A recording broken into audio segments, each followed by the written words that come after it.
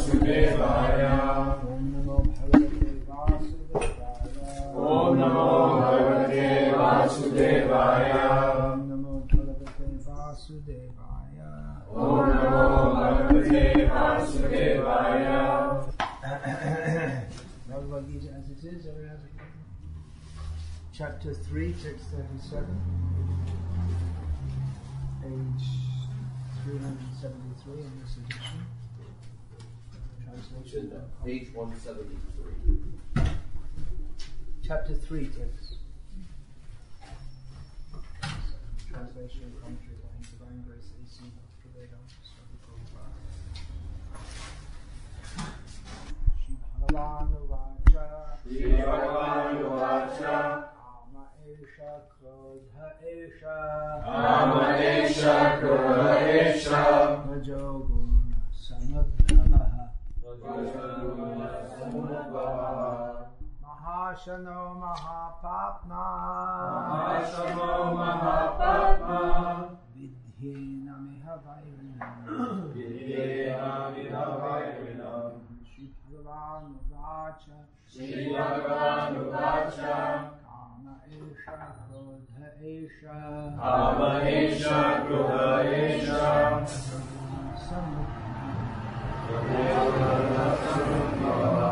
Mahashano Mahapapma. Mahashano Mahapapma. Vidhena Mihavairinam. Vidhena Mihavairinam. The Supreme Personality of Godhead said, "It is lust only, Arjuna, which is born of contact with the material mode of passion and later transformed into wrath, and which is the all-devouring sinful enemy of this world." Purport: when a living entity comes in contact with the material creation, his eternal love for Krishna is transformed into lust in association with the mode of passion. Or in other words, the sense of love of God becomes transformed into lust, as milk in contact with sour tamarind is transformed into yogurt. That example probably wouldn't fly much in America. You don't use tamarind to make yogurt in America, is it? Even in India also, it's mainly made by adding a little yogurt to milk, although it can be made by adding tamarind, sour tamarind, ripe tamarind. Then again, when lust is unsatisfied, it turns into wrath. Wrath is transformed into illusion, and illusion continues the material existence. Therefore, lust is the greatest enemy of the living entity, and it is lust only which induces the pure living entity to remain entangled in the material world. Wrath is the manifestation of the mode of ignorance. These modes exhibit themselves as wrath and other corollaries. If, therefore, the mode of passion, instead of being degraded into the mode of ignorance, is elevated to the mode of goodness by the prescribed method of living and acting, then one can be saved from the degradation of wrath by spiritual attachment. The Supreme Personality of Godhead expanded himself into many for his ever-increasing spiritual bliss, and the living entities are parts and parcels of this spiritual bliss.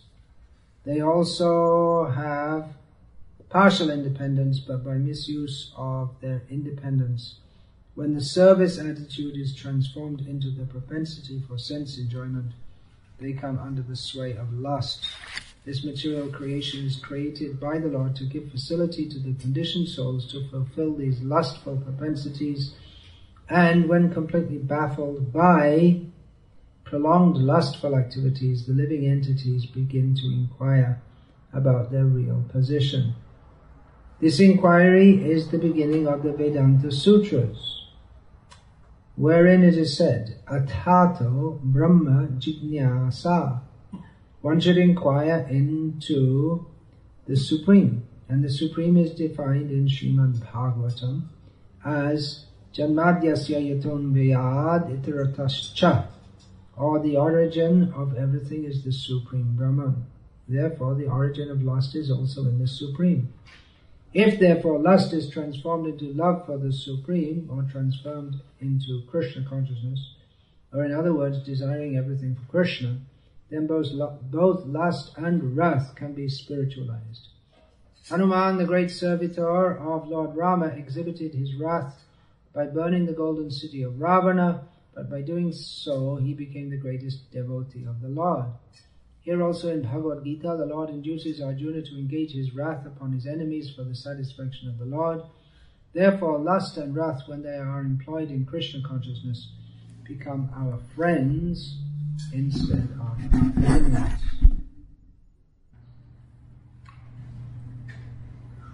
The great enemy is desire. Karma means desire, particularly means lustful, sexual desire, although it may refer to any desire. It's described here as the great, the all-devouring enemy, and it goes along with anger. These are described as the great enemies, and Srila Prabhupada describes why by paraphrasing a section from the previous chapter, how by desire, or how desire arises by meditating on the sense objects. Last night we discussed this Vishayendriya Samyogam, the joining of the senses with the sense objects. So, first one, if one thinks about the sense objects, then one will desire to enjoy them. That is the general tendency within this material world. Therefore, many transcendentalists, they try to physically place themselves in such a situation where they're not beset by sense objects. They may go to the forest or a cave, away from the rush of the interaction of human society, and live a very austere life for the purpose of becoming self-realized, understanding that material attraction, when that arises within the heart, that will distract one from attaining self-realization, whether that self-realization is conceived of as becoming liberated from this material world, to whether it's conceived of as merging into some impersonal light, or whether it's conceived of as entering the spiritual world, the kingdom of God. It is understood by all transcendentalists that material desire militates against becoming spiritually realized, and therefore they try to separate themselves from it. This is the great enemy of the living being. Lust, and then anger. Krodha means anger. This may take various forms, apart from the kind of anger where someone loses his temper and becomes violent or shouts. Anger can be suppressed within also, in which case it may manifest, it may suddenly manifest, sudden anger of someone who's repressing that desire, and then suddenly loses control of it altogether. Or it could manifest as frustration, or even depression. Depression, that one is frustrated that I could not fulfill my desires. Therefore I feel unhappy. The world is not the way I want it to be.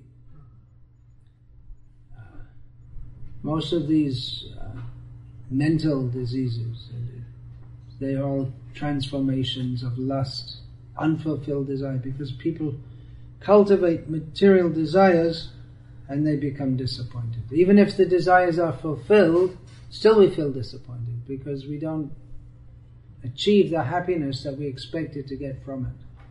And the foolish materialist, even though his desire isn't fulfilled, he thinks, well, I have to do something, and maybe it's something else. And they're always thinking of the next thing to do, which they think will make them happy, but it doesn't make them happy. And so this chasing after the will-o'-the-wisp is the example given. The will-o'-the-wisp. In the modern cities, you won't know what that is. It's like a glowworm which you see in the dark. And all these examples which are given, they're all outdated now. We have to have other ones, have to think up some other ones. Outdated in the sense that people live in cities and you don't see the will-o'-the-wisp. Glowworm, because there's a tiny little flashing light. It doesn't give much light. So if you go searching after it, it'll be very difficult to find. And even if you get it, if you think I'll get some light from that, even if you get it, it's not enough light to do anything. You can't do anything. It's a tiny little thing. Have you seen? In the fields, yeah. What do you call them here? Glowworm, maybe? In English, it's Kadyot in Sanskrit. It's going outside, you guys. Yeah, fireflies. Firefly. Lightning bugs. Lightning bugs. Lightning bugs are fireflies. Okay. So even if you manage to get it, what use is it to you? Unless you're some kind of entomologist who takes pleasure in finding little bugs and studying them. So lust transforms into wrath. Srila Prabhupada uses this somewhat archaic English word in this connection. And Krishna describes it as the great enemy. But toward the end of the purport, Srila Prabhupada suggests how it cannot be, how anger can be not an enemy, but it can be spiritualized. And in fact, this verse is spoken by Krishna in Bhagavad-gita, in which he's inciting Arjuna to fight, for which anger is required, to fight against enemies. So lust and wrath, although they're described here as being the enemy of the conditioned soul, all devouring, that means it eats up all our spiritual aspirations, or practically the spiritual aspirations, even before they have a chance to develop, to manifest. In a highly materialistic culture, the spiritual aspiration, the natural faith which a child can easily develop in God, it doesn't develop at all, because even before they can walk and talk, they're being bombarded by advertisements, and the culture just trains them to be foolish materialists, searching after that which cannot be had, which is happiness via sense enjoyment. But although this material desire and anger, they're enemies, because they direct our attention away from our real need, which is to be Krishna conscious. They can be good, because desire in and of itself is not bad. Desire, if directed toward the service of Krishna, that is the perfection of life. There are some transcendentalists who think that to simply stop all desire, that is the perfection. They see that desire leads to entanglement in repeated birth and death. Therefore they say to stop all desire. Chitta vritti nirodha, that's the definition of yoga. To stop the vrittis, the mental transformations within the consciousness, just to stop it. But from Bhagavad-gita we understand that can't actually be done, because the very nature of the living being is to be conscious. And consciousness means consciousness of something. Of course, the yogis in the Patanjala yogis, they will say, no, in the perfect state you're just conscious, that's all. There's nothing to be conscious of, but you're just conscious. Or you are consciousness. But the Vedanta school, of which we are followers, says no, conscious means there is the observer and the observed. So Krishna is the object of consciousness, the proper object of consciousness. Therefore we say Krishna consciousness. To be conscious of Krishna, which means to be conscious of our relationship with Him. So to desire for Krishna, that is pure consciousness. And anger may manifest also in Krishna consciousness. Pure anger means to be angry for the sake of serving Krishna. So that anger for the sake of serving Krishna is much better than simply being mild. When anger is called for, which is not always, not all the time. It's not that if someone puts some tilak on his face and he has a license to go out and be a serial killer, or even to, much more mildly, to insult others verbally. But anger arises when one sees that, when a devotee sees that someone is acting in a manner that is seriously detrimental to their own good, or particularly their being obnoxious toward devotees. Hanuman is mentioned here, that Ravana had seriously insulted Lord Rama, and therefore Hanuman became angry.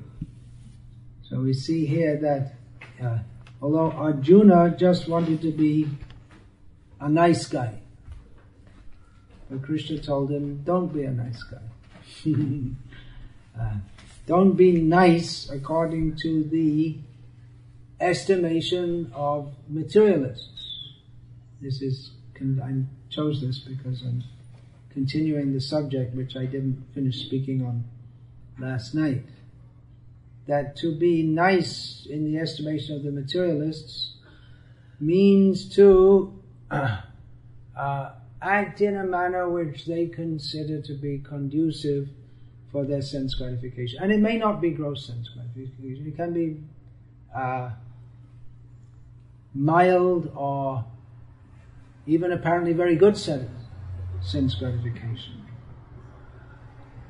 For instance, there is at the present time a rising vegan movement with the idea that we should be nice to the animals and we shouldn't kill them, we shouldn't even take the milk from the cows, we should only take vegetables and fruits and nuts and items like that, and in this way we'll all live happily So it's an idea. We'll all be good in the world and be nice to everyone. This is, although they don't know it, it's another expression of envy toward Krishna, because Krishna likes milk. He's famous as Gopal, so milk should be offered to Krishna. So that's one defect of the vegan movement. Another defect is the whole idea of being nice and happy in this material world. It's all based on the same idea of enjoying the senses. It's not as horrific and gross as the slaughterhouse killing of animals, but it's a milder form, more gentle form of sense gratification to think that we'll only eat vegetables. But it's still misleading, and it still has the same effect, that although it might seem very good in the beginning, ultimately it results in misery, because simply by taking vegetables, one cannot be elevated to the transcendental platform.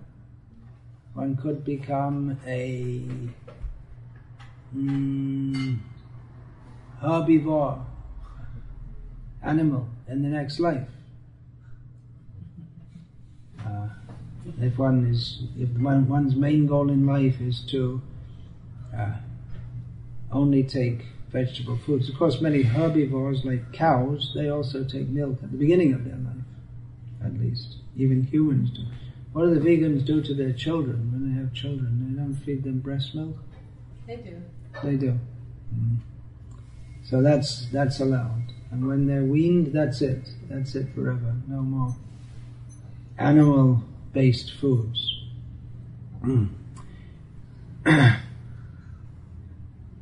So this idea, the defect of it, all things that may say, you were asking also about this being nice to others on the material platform, be nice, smile at them. That also has the effect of, it seems good in the beginning, but in the end it turns to poison, because that's the nature of this material world. It's avoiding Krishna. Not only do we have the duty to be not to harm others, mahinsyat sarvabhutanam. That's one injunction, to not be violent or envious of others. That's one injunction. Okay, that's good, but then the positive thing is that we have to satisfy Krishna. Simply to be non-violent to others, that's ignoring Krishna, which means it binds us in this material world. And there's a very real danger also in this idea of just being nice. That live and let live.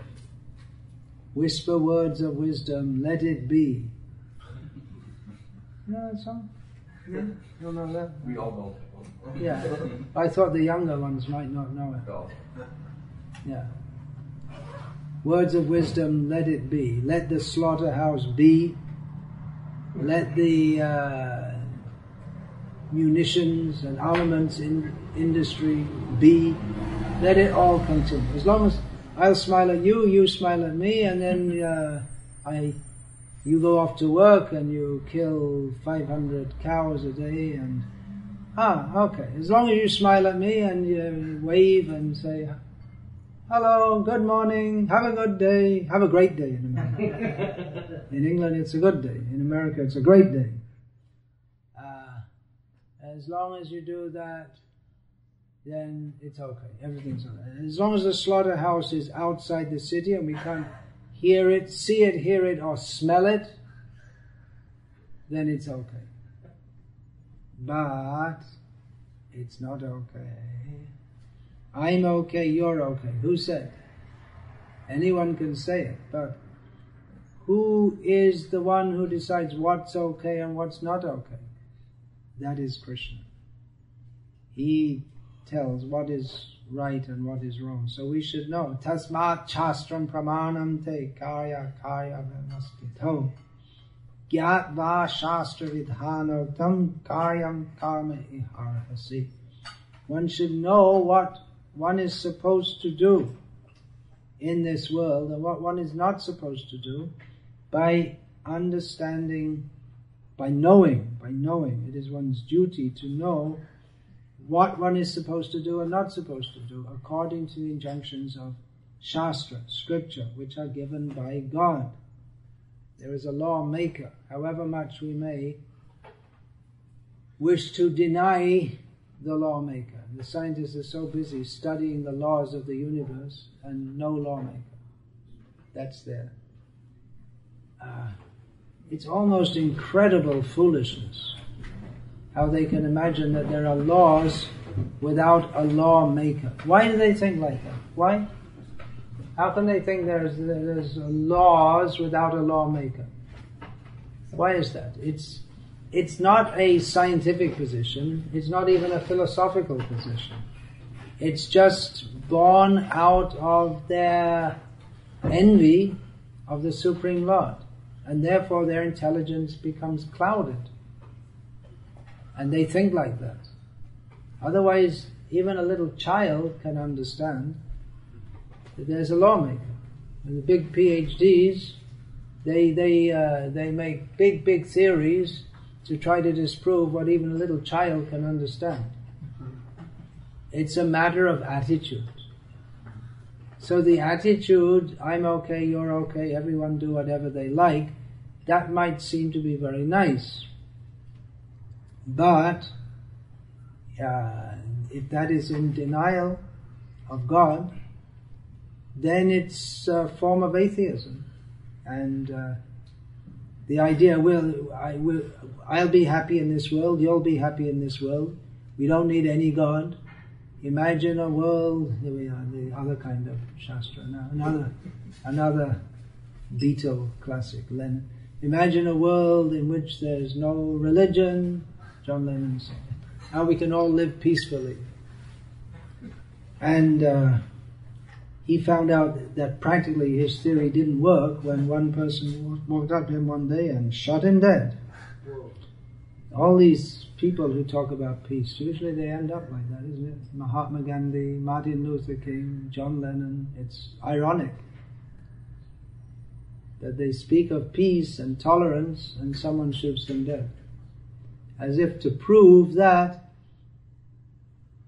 the whole idea of making this world into an ideal place is itself a major mistake. The whole idea that we shall live here peacefully and happily, it's a mistake. Because this world is the jail. We're here because of forgetfulness of God, of Krishna. So it can be nice if we all remember Krishna. And then it won't be a jail anymore. Then it'll be the spiritual world. But if we forget that, then all attempts to be nice and good and happy and at the same time remain criminals, it's not going to work, because there's a big police squad which sees everything we do without having cameras everywhere. In Detroit, I guess there are cameras all over the place, is it? In England, wherever you go, there are cameras everywhere. Wherever you are in a city, you're being watched at every moment.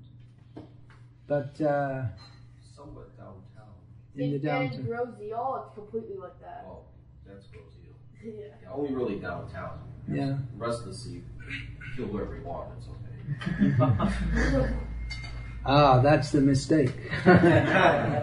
God has his cameras. Sarvata panipadam tat sarvato kshit. His eyes are everywhere. His hands, legs.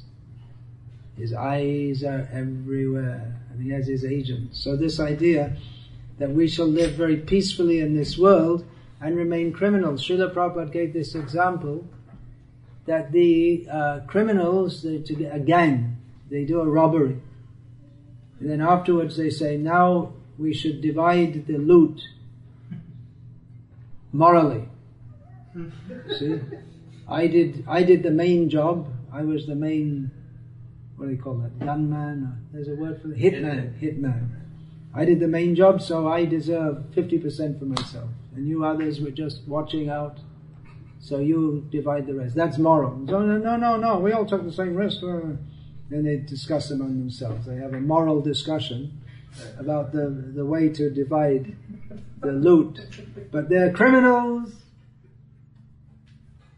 So the whole idea of being moral and remaining a criminal is absurd. So in the same way, the whole idea of being good in this world without God, it's absurd. Even though the atheists, they claim, you can be good, we can make up our morality without recourse to any religious mumbo-jumbo, as they call it. But what is this idea of being good? What does it mean to be good? Where does the concept of good come from? Good and bad. What does it mean? If we're all just chemicals, then what does it matter? Chemicals, there's no good or bad in chemicals. If you mix acid with alkali, is that good or bad? It's not good or bad. It's just happens. So according to their theory, everything is just chemicals or energies. So where's the good and the bad? It's just, there's no basis for it. The very discussion of good and bad means that there is a judge of what is good and bad. That it is something that is metaphysical. It's not just something to do with chemicals, beyond chemicals. There's no good and bad for chemicals. But even the atheists, they won't agree that, well, it's all the same whether someone lives or dies. No, they recognize the difference between if someone comes with an axe and wrecks a car, it's a crime. But even the atheists will recognize that if you come with an axe and kill a human, that's much worse than killing a car, and you'll get more of a jail sentence or more of a punishment for wreck. Even though in terms of chemical composition, the car is more valuable than the human body. You can't sell a human body for scrap. And maybe you can actually, to kidneys, heart, all this kind of thing. Oh, shouldn't advertise that too much. Could be a good business. Macabre business. But the chemicals themselves, they have no value. Okay, I get a garland. You're just waiting to see whether you like the class or not.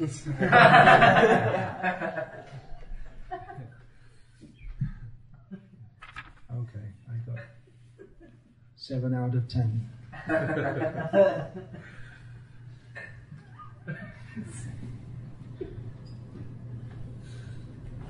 Yeah, we're laughing, but it's actually it's a very serious subject matter, isn't it? The whole society has gotten, they say good and bad. They never think what is really good and bad. How is anything good or bad? What is the basis of it all? Why do we put more value on a human life than a car? Why? Even if they do discuss it, they'll get lost in some theoretical philosophy. But the answer is very simple. There is God. We are all parts of God. Not that we are God. We are parts of God and servants of God. We are meant for serving Him. And if we don't, we suffer. If we do, we're happy. If we don't, we suffer. Not that God is envious of us, but it's by our very nature we can be happy in service to Krishna. And if we don't do that, then by nature we become unhappy. And if we don't serve Him out of sense of envy, then that envy spreads to other living beings. So actually we can't be good without recognizing our position in relationship to God. So the whole idea of being good and nice without relationship to God, it is only, it's superficial. So Krishna, here in Bhagavad-gita, he induces Arjuna to fight. He doesn't promote insubstantial good feelings that you might get by telling someone, have a great day. And they know when you say that you don't mean it. I mean, no one even thinks. You might as well say, blah, blah, blah. Isn't it? No one, if you go in the shop and they say, as you say, blah, blah, blah, they might take notice. But if you say, have a great day, you're not even listening. Because you know, there's nothing behind it. It's just a ritual. Just like at the end of the class, it's become a ritual to say, thank you Maharaj for the wonderful class. It's a ritual. It's become a ritual. Okay, you may say it's a nice ritual, but a ritual it is. So Krishna, he doesn't promote insubstantial good feelings. He promotes what is actually good. The attempt to have good feelings without being good is a kind of deception. It's not going to work. To be actually good requires a change of consciousness. To be actually good requires that we understand what it means to be good. Simply to be a good citizen and mow your lawn once every, how often? 2 or 3 weeks. Pay your taxes. Don't shoot others dead. Maybe some deer.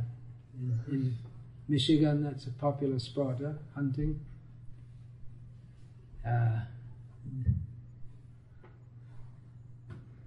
Then you can be good. But Krishna induces Arjuna, although he's very reluctant to do so, Krishna induces Arjuna to kill.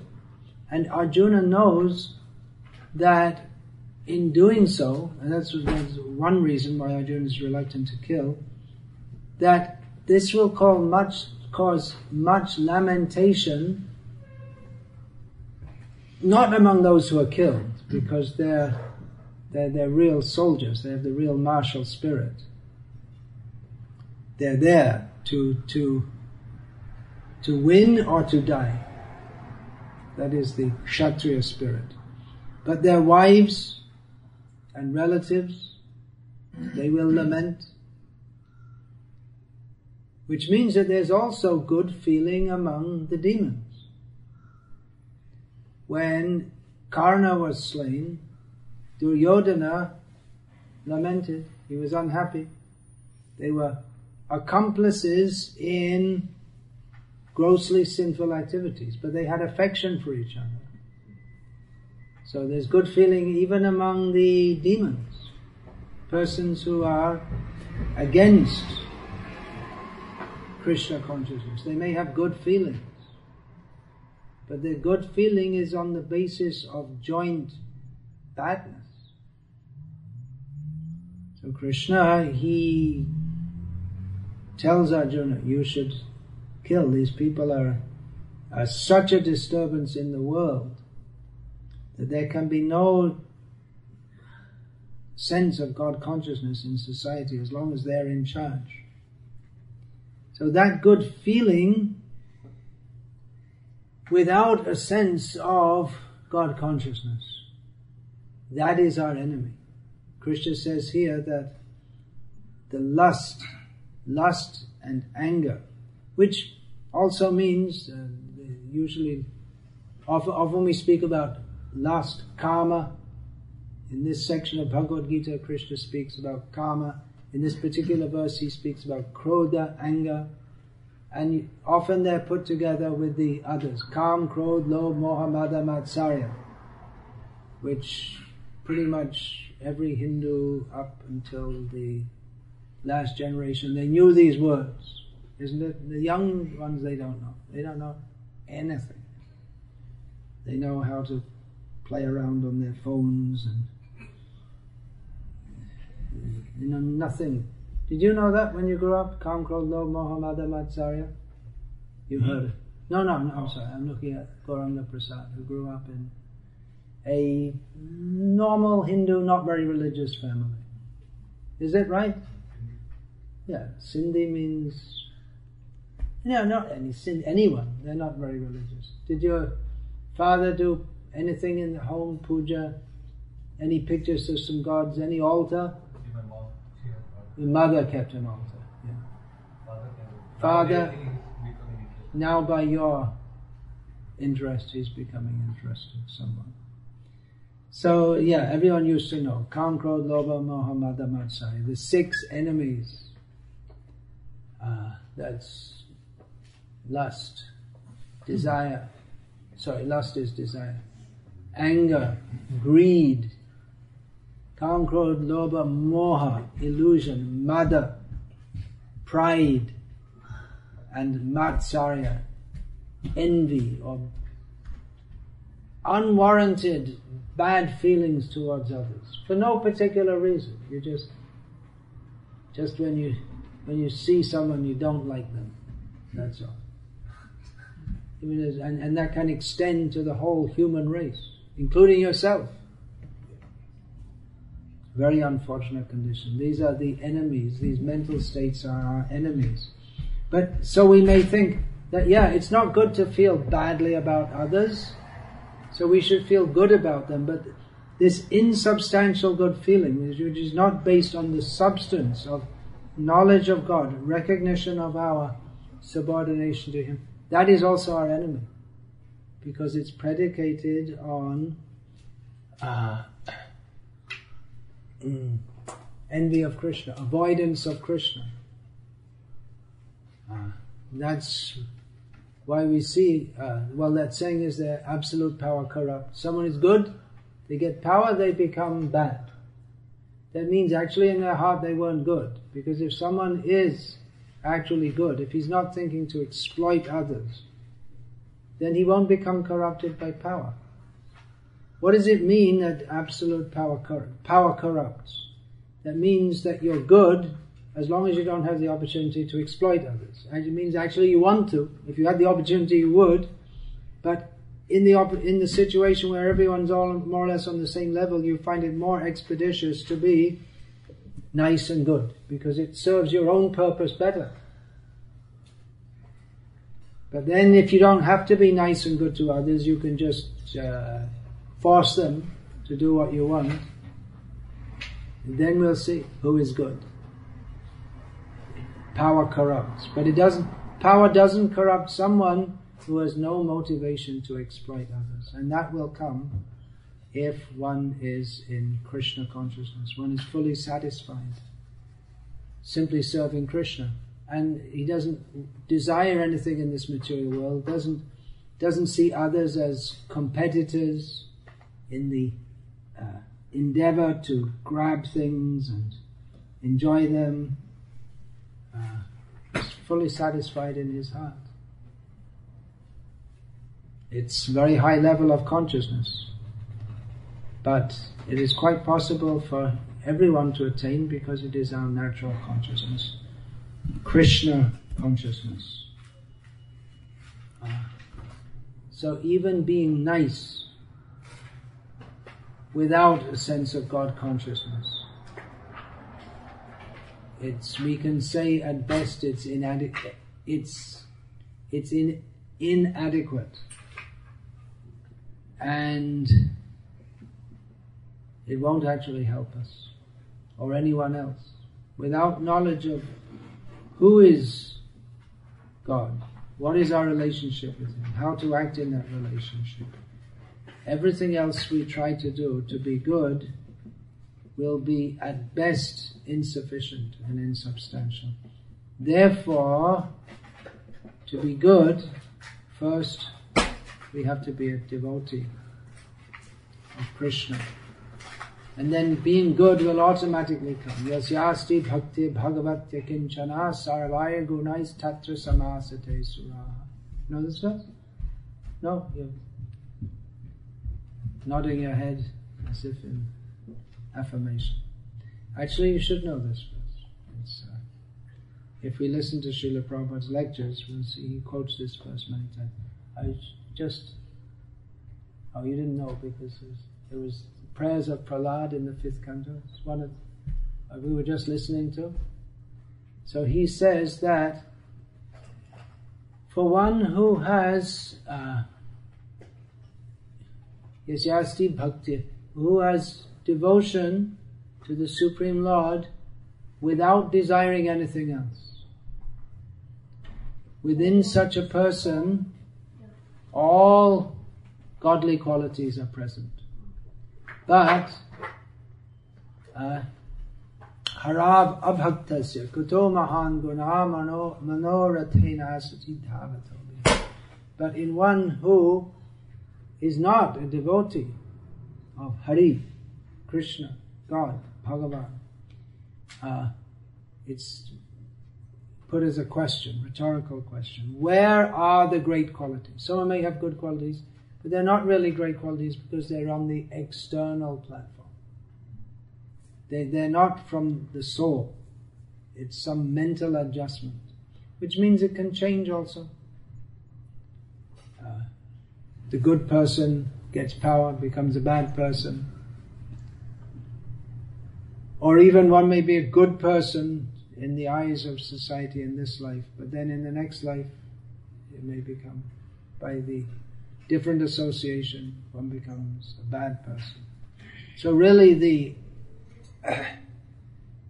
the point is that to actually bring good into our life and into the world, we should first of all know what is good. Goodness, that is the quality of God.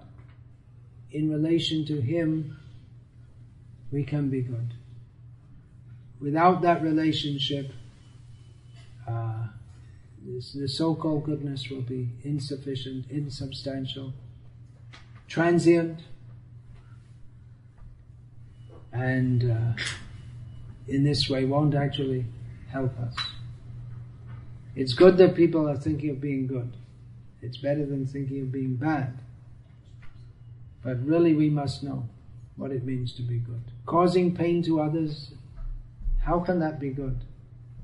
Others means not only humans feel pain, but animals feel pain. So society that as a regular function tortures throughout their lives literally millions of living beings and then kills them, does no one think? They don't think, well, we're talking about the vegans, they're thinking about it. That's good, they're thinking about it.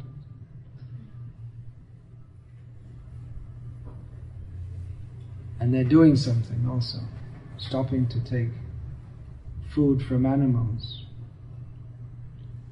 But that's still incomplete, because it's devoid of a sense of Krishna consciousness, God consciousness. Is there any question about this, please, or comment? Yeah. There's two competing forces of morality in the world. One is divine and revelatory. The other is secular and humanistic. And in our I read your letter. Yeah. Okay. Yeah. And in our sacred societies, it seems now that in the name of niceness and political correctness, that they're coming under the influence, whether it's Christianity or Vaishnavism, of secular morality. And so where is the line of demarcation? Very good point. Very, very good point. Between enabling immoral behavior? Where's the line where we are Okay, enabling I'll repeat that so that it gets recorded here. Two approaches to morality. One is revelatory, coming from God, from Scripture, and another is secular, humanistic, where there's no... they feel that there's no need to recognize any God, but just among ourselves we can work out His good morals. So, what was the question again exactly? Where does the line... Where's the line of demarcation when we're working within our own society? Right, and you said that the God-centered morality tradition, I would say theistic traditions, in which morality is an important manifestation of the whole culture. It's not that in the theistic traditions the main thing is to be moral, but it's an automatic corollary of being theistic. Whereas secular humanists, by very definition, they don't believe in God, although they may say it's okay for you to believe in God, and some of them say it's not okay for you to believe in God. So they may have a discussion about that among themselves. But they say you don't need God to be moral, and the kind of morality that they promote and behavioral standards that they promote is influencing the theistic traditions. So where is the line that we in the theistic traditions have to draw between accepting their kind of morality and being reduced to total immorality? Is that the right? Did I phrase you properly? Well, I think anyone in any theistic tradition who's committed to that will say that the laws of God are morality. Dharmang tu sakshat bhagavat pranitam. Dharma. This is a complex concept which is not known in the Western world. It's translated as religion, but it actually means a lot more than the word religion connotates in the English language. So that is given by God. I quoted one verse from Bhagavad-gita during this talk. Ya shastra vidim utsrija vartate kama karata nasa siddhim avanoti nasukam naparamgatin. Actually, I didn't quote that verse. I quoted the next verse. Tasmat shastram pramanante kaya kaya vyavastita gyatva shastra vidhanantam karyam karma iharasi. The first verse is that those who give up scriptural injunctions and act according to their own whims, they can attain neither happiness nor perfection nor the supreme destination. Therefore, one should act according to scriptural injunctions, one should know them also.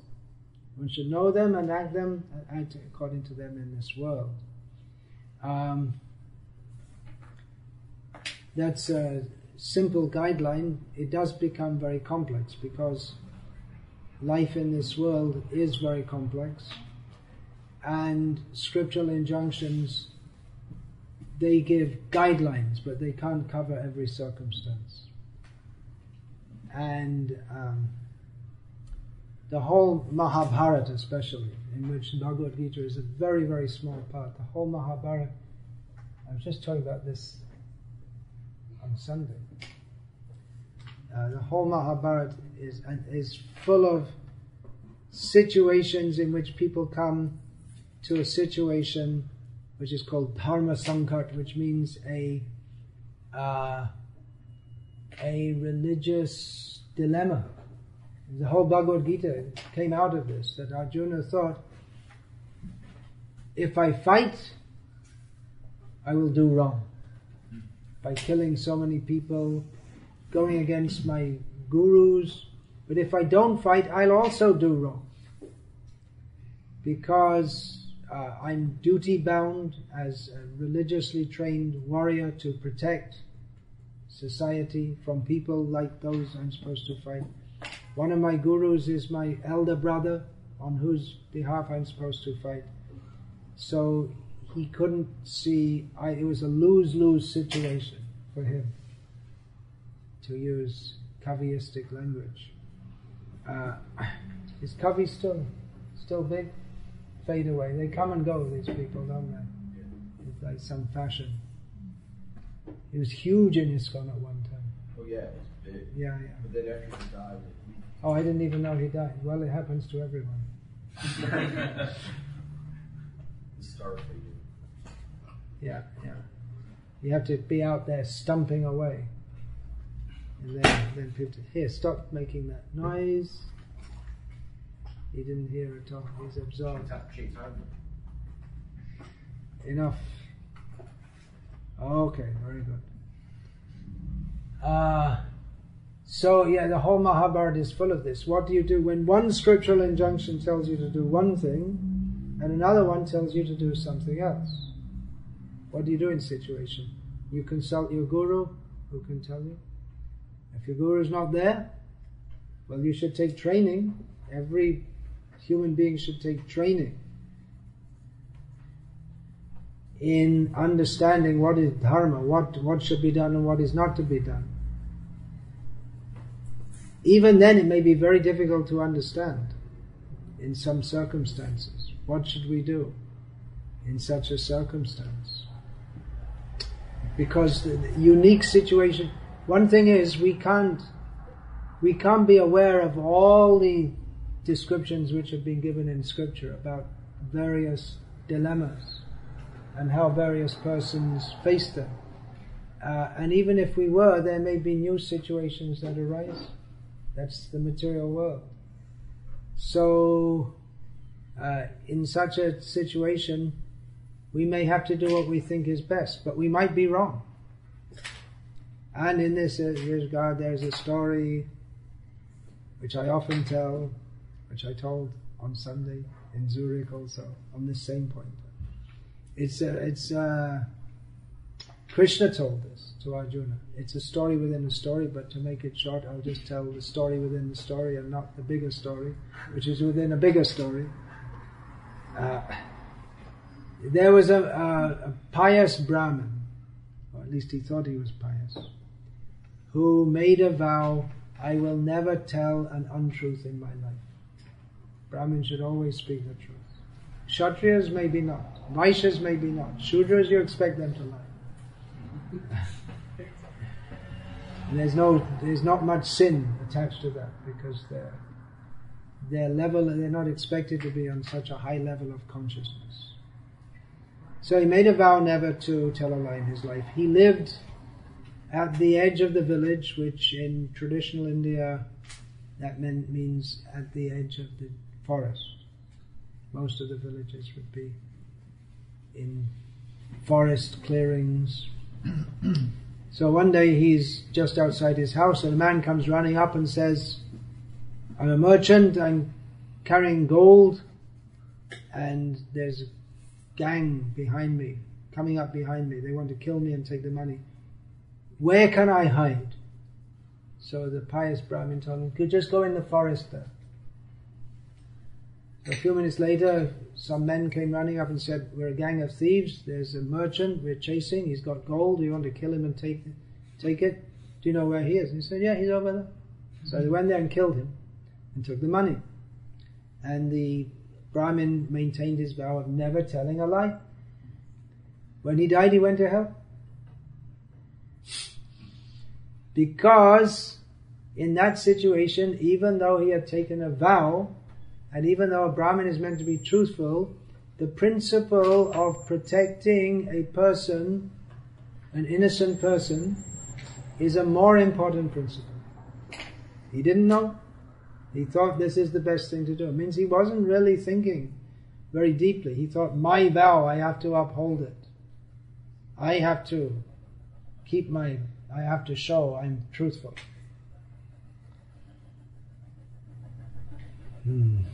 What's the solution then? How do we know? What do? We might do something wrong, think we're doing something right. The answer is what? Anyone got the answer? Krishnate kila cheshta. Everything we should do for Krishna's pleasure. Kaunteya pratijani hi name bhakta pranashyati. Even if a devotee circumstantially does something wrong, Krishna will protect it. If we're sincere to serve Krishna. Not that we use Krishna's protection or promise of protection as an excuse to misbehave. So if we're sincerely trying to serve Krishna, first of all we should know what Krishna wants, and still if we're faced with some situation, generally because devotees live in the society of devotees, we can consult other devotees. But we can never tell what's going to happen in future. Many times I'm asked for advice about this and that, but I don't know what's going to happen in the future. You may say, shall we do this? And we think, well, if we do this, it might happen like this, it might happen like that. You can't tell. You can't tell, actually.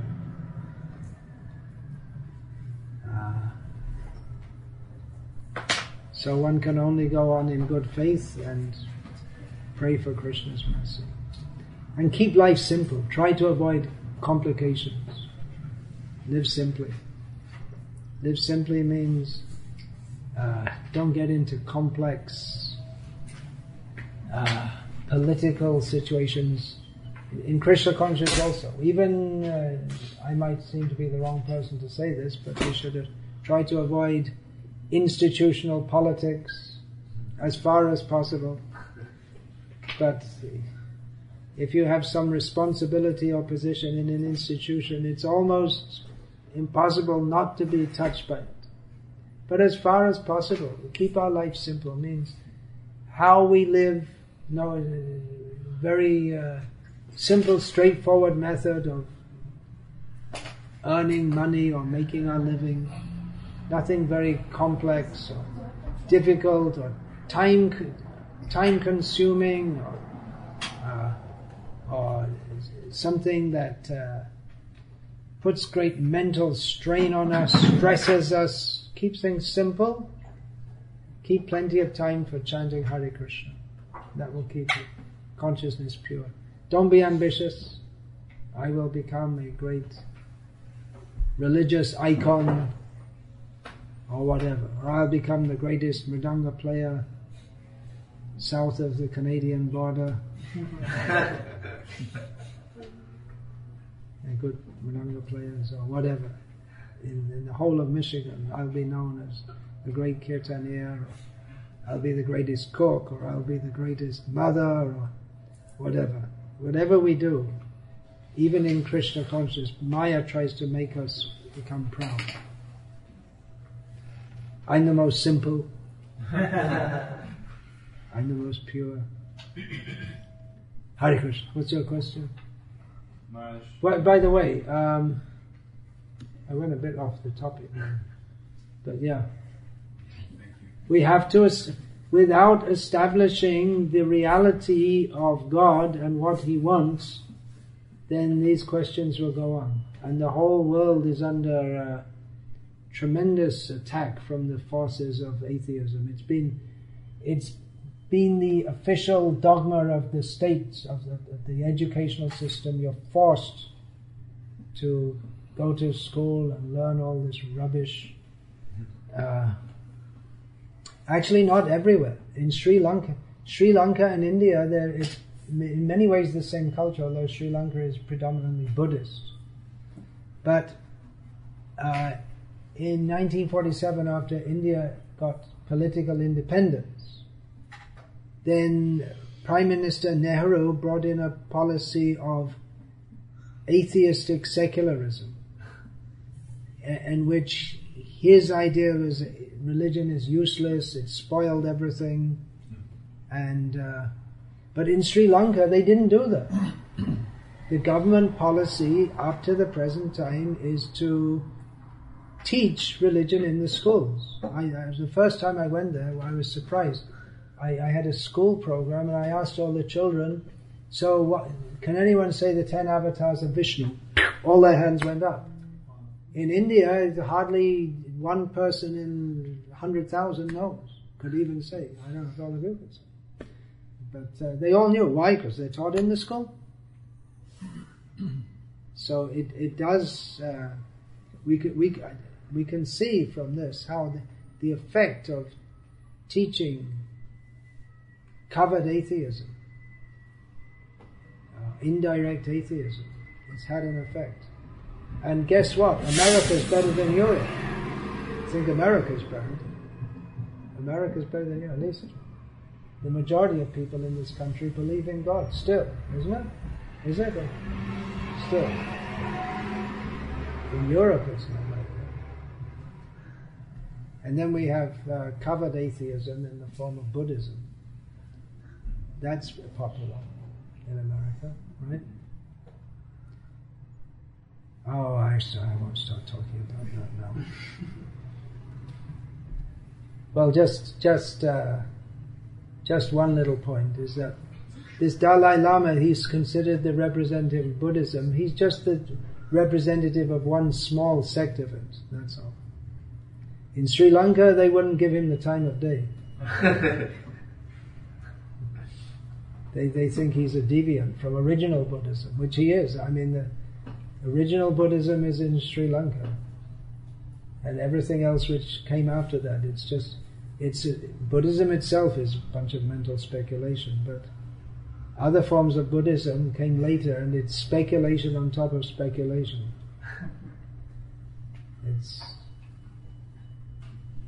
So to think that he's the leader of the world's Buddhists, it's wrong, actually, because he's the leader of one relatively minor sect which has become prominent because he was kicked out of Tibet and he eventually wandered all over the world.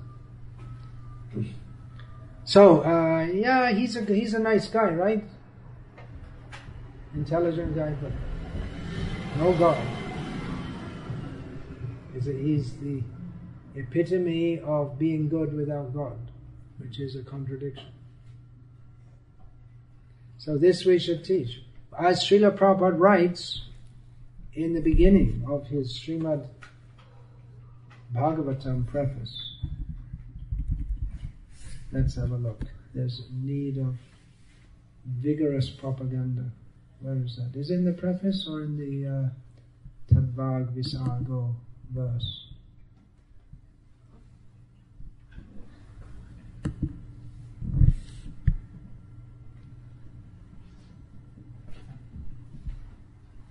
Vigorous propaganda.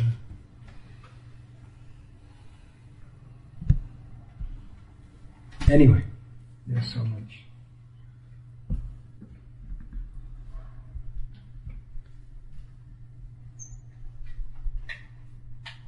Srila Prabhupada writes about this edition of Bhagavatam. Simply by a careful reading, one will know God perfectly well, so much so that the reader will be sufficiently educated to defend himself from the onslaught of atheists.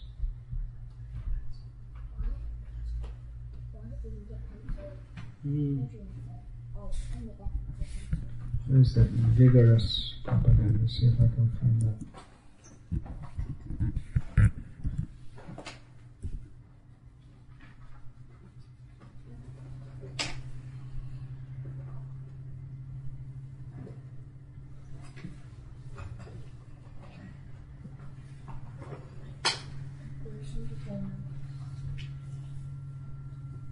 So-called, this is from a purport by Srila Prabhupada, so-called scientists, philosophers, religionists and politicians should therefore conclude, no, I'll read the sentence before that. Nature is so strong that no one can overcome her stringent laws. So-called scientists, philosophers, religionists and politicians should therefore conclude that they cannot offer facilities to the people in general. They should make vigorous propaganda to awaken the populace and raise them to the platform of Krishna consciousness. Our humble attempt to propagate the Krishna consciousness movement all over the world is the only remedy that can bring about a peaceful and happy life. We can never be happy without the mercy of the Supreme Lord. If we keep displeasing our Supreme Father, we shall never be happy within this material world, in either the upper or lower planetary system. Anything else? Yeah. In the earlier part of the class, you'd mentioned about all these different arrangements being people trying to avoid Krishna. And I like that phrasing because I find myself also trying to avoid Krishna. And even though I'm aspiring to be a devotee, I still am finding ways to not read the Bhagavad-gita and chant my rounds when I should, go on Harinam, that type of thing. So how can I address that? It's one of those how can I questions. Yes. How can I be sincere? How can I be humble? How can I be determined? This kind of question, a generic answer to all of them is to find that association, find the association of devotees in whom we see those qualities that we desire, in whom such qualities are manifest. By their association we'll become affected. That's a generic answer.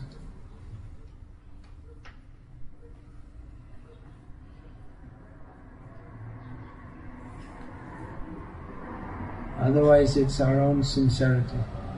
But if we do follow this process of reading and chanting, then naturally we become enlivened in Krishna consciousness. So we should make a program to do so. Sadhana means daily practice. Certain things we have to do every day. So if we do that, then we'll find day by day we become more and more enlivened. And if we don't, we'll find we're losing inspiration. It's like taking food. If you eat, you get strength. If you don't, you can go on for some time, but the body needs food for nourishment. Simple example to understand. So we need spiritual nourishment. Hare Krishna. And I was wondering, as you were mentioning that when I meet people on the streets and they read about different scientific discoveries, they have this sense of hope that soon the science will be able to solve the problem. They have hope that scientists will be able to solve all the problems. Really? Really? People still think like that? At least at the university, that's what they do. At the university, yeah? Two big universities. But that's mostly overseas students? Local also? It has a local population too. Oh. Well, what I seem to be more seeing is that many people lost faith in scientists. Maybe the next generation is coming back with a resurgence because of the pollution and the cheating of the pharmaceutical companies and lack of faith in doctors because they're just out to get your money. So for lack of faith in what goes on as science is manifested in all kinds of alternative medicines. But you're finding that the students here, they have great hope that by science we'll solve all the problems. Well, we have to make vigorous propaganda. It's actually a ridiculous idea. What if the scientists could get you to live forever in this world? You like that? The body's growing older and older and older, and 500 years old body. Does it work when you get an atomic bomb on your head? That'll make you nuclear bomb proof. Is it really? And then do people really want to live forever? Or they just think as long as we're here we'll be happy? It's an incredibly foolish idea that science can solve all our problems.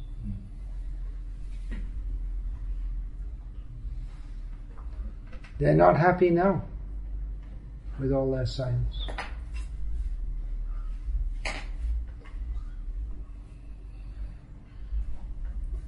On the material platform, probably the happiest people, if there are any left, are those living in the jungles who never heard of science or America or any such thing. One godbrother of mine, Tejas Prabhu, he told me he went with the, what's that called, the Peace Corps, United States Peace Corps, to India, even before Srila Prabhupada had come to the West. And he was in Andhra Pradesh,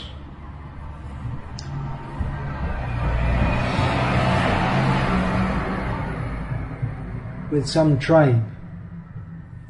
Although they'd been living their life for generations, he was supposed to go in there and teach them how to live better. So he taught them how to do farming and this and that. So they weren't just hunting and gathering. But they didn't know that they were tribals. They didn't know that they were in the state called Andhra Pradesh, or that there is any such state, or that there was a country called India. They didn't know that. They didn't need to know it.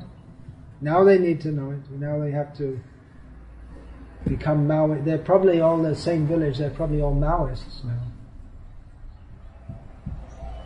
Mao Zedong lives on in India. All the tribals in that whole area is up from the that's in between, where would that be?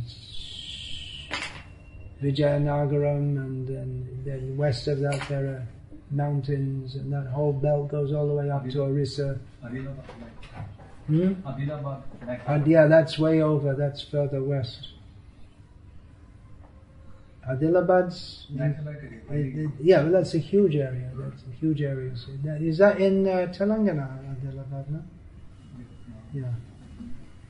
So that whole area, and it stretches up through everywhere. In just outside Bombay, where we have our farm, that Talasari, that's a whole. It was until recently a Maoist area. Pockets of them here and there. So they were living fairly peacefully and happily, but then someone discovered that in the forests there are all kinds of minerals, and they were kicked out of their tribal home, and then someone, probably the Chinese government, financed them to have an insurgence and so on. So they're not happy. They were happy living like that. But it was living in ignorance.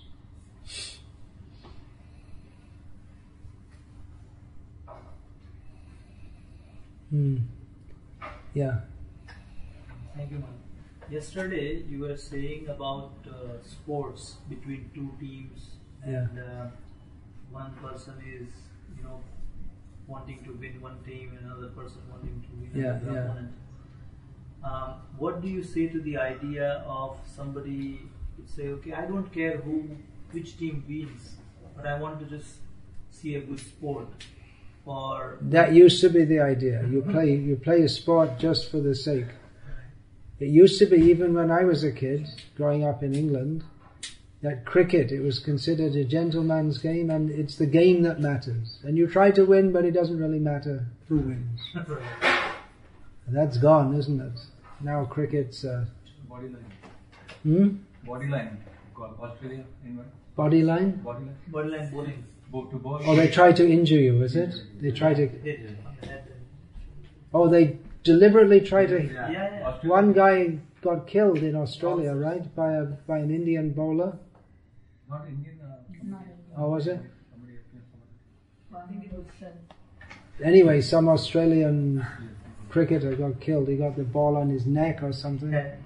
On the head. Even they have all these helmet. It touched at a certain place that immediately was like... I see. It's like a kung fu point.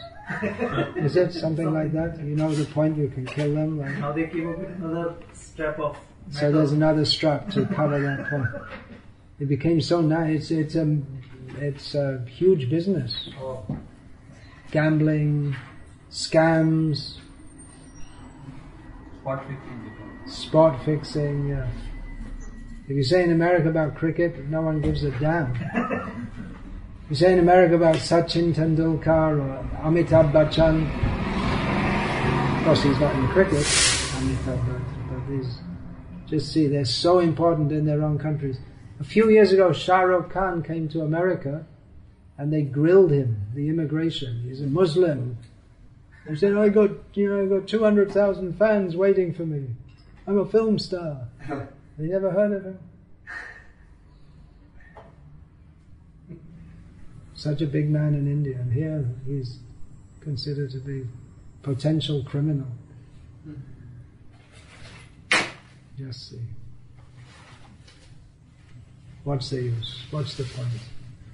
Would you rather be Shah Rukh Khan or Bipin Bihari Das? Yeah. With all your financial struggles, chanting Hare Krishna. Much better.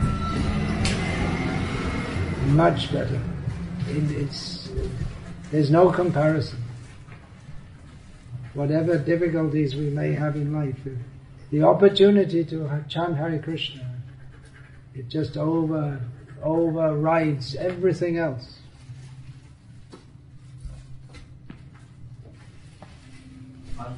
Oh, I'm just going to finish on that positive note. I want to finish the point which I was saying that what do you talk to the students who are... Oh, what do you say to them? I didn't answer that question. Give them the book Life Comes from Life, if they'll take it.